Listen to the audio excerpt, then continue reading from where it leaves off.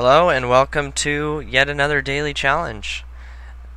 Looks like there's some pretty good scores going on here. 49,000 to try and beat, but if not, I might actually get more around 30 grand. That looks pretty promising. I'm going to go over something that I probably should have gone over before homeopathy and dowsing rods. I'm going to talk about James Randi and his education foundation, and primarily about his $1 million challenge. So James Randi was the amazing James Randi. He was a magician, and he still performs today, I believe, as a magician. But he has also become a widely known skeptic. So he goes around trying to test claims of the paranormal. What he did in 1964 is he said that if someone could prove that they had psychic ability, then he would give them $1,000 if they could prove it in reasonable observation conditions. So basically a scientific test. Just like how scientists would test to see if a drug was doing what it claims to do before putting it out on the market, doing a double-blind test and all that. James Randi was proposing to do the same sort of thing, but for psychics. And he would give $1,000 if anyone could prove, without trickery, that they could do psychic abilities. Now, you're probably guessing how this has gone. Not a single one has actually passed it. And he actually got more support over the years, and he got donations in for his foundation, and now instead of offering $1,000, he is currently offering $1 million to anyone that can prove, under reasonable scientific conditions, that they have any sort of supernatural ability, any kind. And this could even be something that potentially has a scientific explanation in the future. There's an example of that actually in my videos. I have one that's called Seth Raphael Claims Randi's $1 million Challenge that you'll find quite interesting. I'm going to leave that as the last link to watch, but it is definitely interesting. Did I get the damsel? Yeah, I did. I got him. Okay, so James Randi is in charge of the James Randi Education Fund, or JREF for short, and they talk a lot about skepticism. Ooh, a jetpack. Oh, that I have to steal that. That's mine. Sir, I am interested in your freeze ray. I'd actually like to test it out. Oops, sorry. I didn't mean to do that.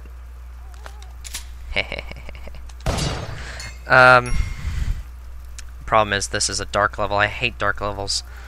It's better than a jungle dark level. Those spiders are very troublesome. Come on. I'm a little paranoid about using up my gas. And I'm using my shotgun as a light source. Oh, why did I do something that stupid? You can see the eyes. I should have seen that. Anyways, so you're probably wondering how many people have actually applied to this. Up to now, over 1,000 people have filled out applications, and according to James Randi, over 400 people have actually done the testing. Because not everyone who fills out the application actually does the test, because that would involve some publicity, and obviously if they can't do it, then that's negative publicity. So understandably, I could have shot the dog if he was over there. I bet he's right up here. No?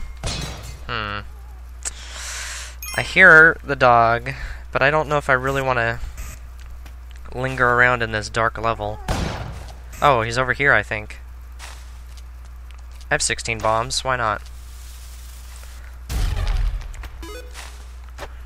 Uh-oh, that's not what I wanted to do. I was grabbing onto the wall at the time. So over 400 people have applied, and not a single one of those 400 succeeded. There's a pickaxe here. And there's a trap there. You know, I'm not going to go for the damsel, I'm just going to continue. I know it's risky. So, I'll try and cover some of the aspects of the $1 Million Challenge, give some ideas. You have to fill out an application before you can even think of trying the challenge. Oh, maybe I should do this one the easy way. Yeah. So you'll fill out an application basically saying what your powers are. I believe you have to give evidence that you have had publicity about yourself, such as a local news story on you or something like that. Basically something showing that you have at least gone to someone else and shown that you have powers. Not someone who's going to test you scientifically, but, you know, like going to a news story or being famous for your powers. And this is really easy to do. All you really have to do is go to your local news place and, you know, just say, I have such and such power, I want to show it off for the world, and do it. There you go. Easy. And another thing that you have to do is you have to give the test conditions that you would like to be tested under. Something that you really need to understand about this $1 Million Challenge is it's not James Randi coming up with a test that will obviously prove that it's not right. It is James Randi and the person who claims to have the power coming up with a agreed upon test that would truly test their abilities. So they're not coming in thinking, oh, I might not do this. They're coming in confident, and you will see this in the videos that I link. The people who start the challenge actually are... Well, that was... Oh, no. They actually come in confident in their abilities.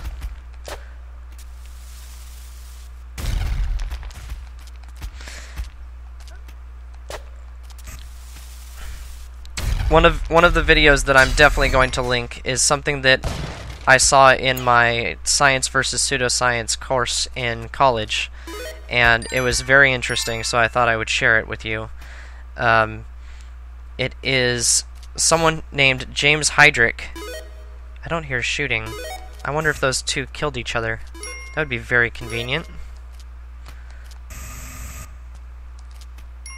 It's a good thing I have a jetpack. Okay, let's see. They killed each other! Oh, that was a blessing in disguise. Thankfully, he didn't shoot me in the process of running to the other shopkeep. I'm getting out of here. Sadly, I did kill the damsel in the process. Yeah, so, the video that I was talking about, James Heydrich claims that he uses various martial arts in order to focus his psychic ability. Oh, it's one of these levels. And he uses his psychic ability to telekinesis, basically, to move pencils or turn pages in a phone book. And you'll see the video on James Randi testing it. And the main reason why you'll notice the videos are called Randi exposes such and such person. It's obvious that James Randi is going to prove that they're wrong. But the reason why I'm linking the videos is not to show that they're wrong, but to show an idea of what kind of tests you could do to show whether or not someone is psychic.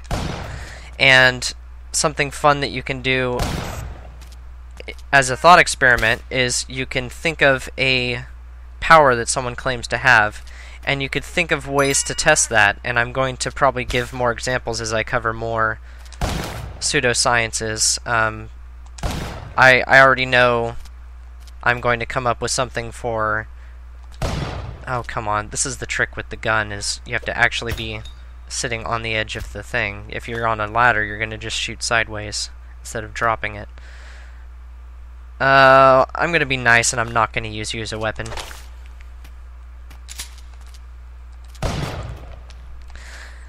Another one that I'm going to link is actually multiple claims being tested. It is a... Was it an ABC special? Yes, it was an ABC special. I made very small notes just to make sure that I remember very small details. I don't want to make the mistake I made with the not the homeopathy, the dowsing rods. Oh God! I didn't think he'd see me yet. Oh, he got me. But yeah, it's James Randi testing, I think, two different claims of... Actually, 3. Yeah, it's 3. I got a good score, though. I actually got the best score out of my friends. That's actually a pretty good score for me. But he tests someone who claims to speak with the dead, someone who claims to read tarot cards, and someone who is a palm reader. And I'm going to show another one that is testing a few people. One of them claimed to be able to have an affinity with metal. So he said that he was able to bend metal or make it more malleable with his mind, but if you've watched magicians do tricks, you know that there are spoon bending tricks. There's also a guy that was a faith healer, and it shows what he does. And basically, I highly recommend watching all of the videos in my description, because they're all going to show you aspects of what you should expect for this sort of thing. I'm going to have the official website for the challenge. I'm going to have an ABC special that shows a few different things being tested, and it's very interesting because it shows you a way that you can test more scientifically something that's such a vague thing like someone saying they can talk to the dead. I'm going to link James Heydrich, who claims to have telekinesis powers, and I'm going to link one that shows the person who has metal bending and also an evangelical. And I'm going to show the Seth Raphael claims the $1 million challenge. And I highly suggest watching all of them. They're all very worth the time that you spend to watch them. So hopefully that was informative and entertaining. And I hope you have a good rest of your day. I'm definitely going to have a lot of fun editing out my ums and stumbling over my own words. I will see you next time.